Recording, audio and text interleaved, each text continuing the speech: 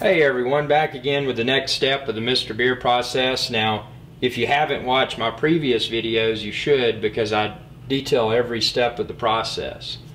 But now what I've done, I've cleaned, I've run the sanitizing, the Mr. Beer sanitizing solution through each of these bottles. These are half-liter bottles.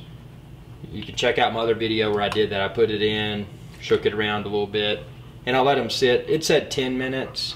But I'll let them sit for about 20. It's not going to hurt anything. So now the first step of the bottling process is to dump out your cleaning solution. Now you don't want to rinse it. You just want to dump it out,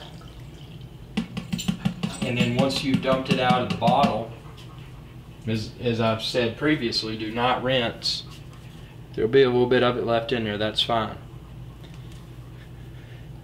And then get your Mr. Beer, and you're going to want to fill it about 2 inches from the top. So probably about right in there is where I'm going for.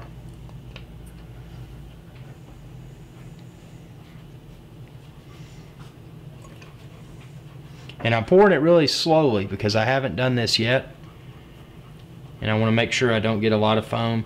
Obviously there's probably not going to be foam because this is the step of the process that will actually create the carbonation.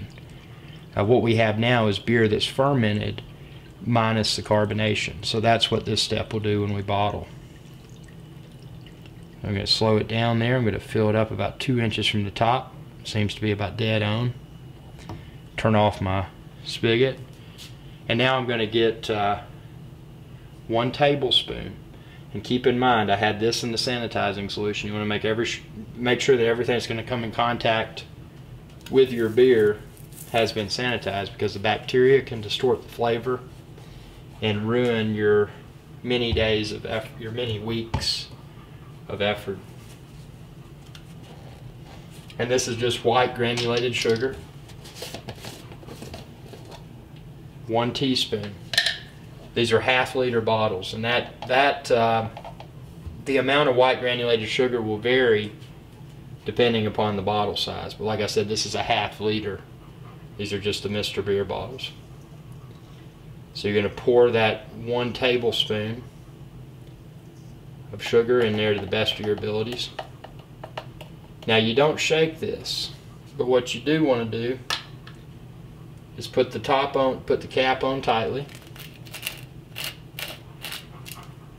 And then gently turn the bottle over, and then turn the bottle back the other way. Now you're going to sit this bottle in a nice climate, probably 60 or high 60s, low 70s, and it's going to need to sit in that bottle for, and I'll have to check exactly on my notes here, I think it's 14 days. Let me see.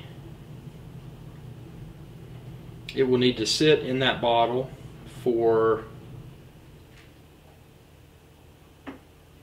and like I said, temperature range between 68 to 76 degrees Fahrenheit, and allow to sit for a minimum of 14 to 21 days to allow full carbonation. And it says one sure way to know your beer is carbonated is to squeeze the bottle. If they are hard as a rock, then your beer is fully carbonated. So I'm going to set a reminder. I'm going to check it in 14 days. If it's not hard as a rock, I may let it sit up to 21. And obviously that's not in your refrigerator. Once it's been carbonated, you will then chill your beer and enjoy it at a party or whatever. So this is the bottling step. So stay tuned and check out the finished product step. And share this video and any of my videos with others. I've got a lot of Mr. Beer and home brewing videos. Y'all have a good day.